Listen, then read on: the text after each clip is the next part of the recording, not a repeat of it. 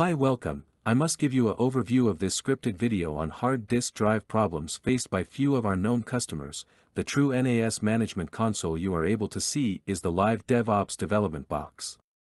Now let's see the type of problems reported by the management console, all specific to a single SATA disk drive. As you can see, there are few notifications showing at right-hand side. These all are critical error messages specific to one SATA hard disk drive from the pool. Running scrub identifies and reveals data integrity issues, silent data corruptions. These errors are ranging from unrecoverable sectors, unreadable pending sectors, failing self-test even it is not capable of hosting self-monitoring, analysis and reporting technology, SmartMon tool, test leading to making disk offline from the pool. To understand these issues, we developed a simulated environment using VMware Player, adding multiple SATA-compatible virtual disk drives, VMDK disks running similar workloads. The booting disk is of 20 GB and rest of the data sets are of 30 GB each. We logged in as root and we can see 4 disks ranging disk 1 to disk 4 of 30 GB each.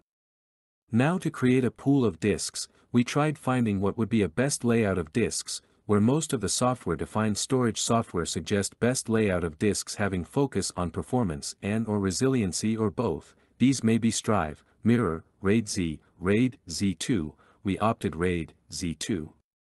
We can also visit pool status to see the online or offline status of the newly built RAID Z2. To have our development team access the storage, we would add a data set with required configuration and permissions. We can now configure the hosted device as a network-hosted Samba shared drive, from map network drive or host the device as block device. At developer's end, their workstations should be configured to have the block device connected and hosted as a network-hosted volume using iSCSI protocol. Enable the iSCSI service from the service section and mount and format the hosted drive at the developer's level using Windows Computer Management Interface and does not find any issues, completely flawless.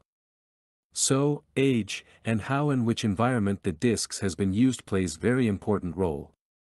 Now, lastly, to find out what really went wrong with the hard disk drive of the live DevOps drive throwing lots of errors, we used Seagate SeaTools and run couple of tests on the affected disk drive, which reveals astonishing meta-informations. The SeaTool SMART data reveals exuberantly high read error rate, seek error rate, power on hours, particularly airflow temperature etc.